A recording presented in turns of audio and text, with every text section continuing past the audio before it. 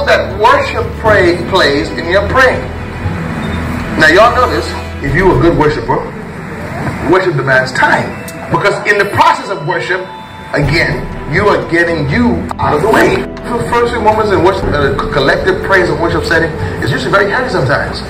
Because some people still put on the makeup, some people still wonder if they fix the eyelash right. Some people try to get the children settled.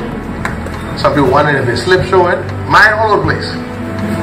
Yeah. If you had an argument inside the car, you're trying to shake it off while you're singing. Blessed be the name of the Lord. Yes, sir. Psalm 3. Yes, and you finally exhale it.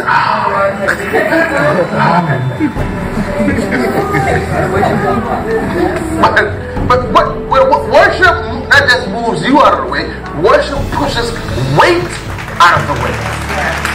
Now there's spiritual warfare revelation to this.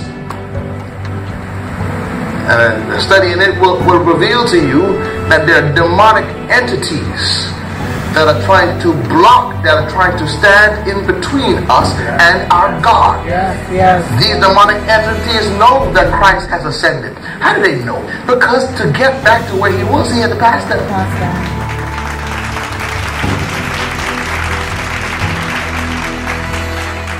That's why I tell you, when we speak about manifestation, when we speak about glory, when we speak about what God is doing in this time and in this season, he is not talking to everybody.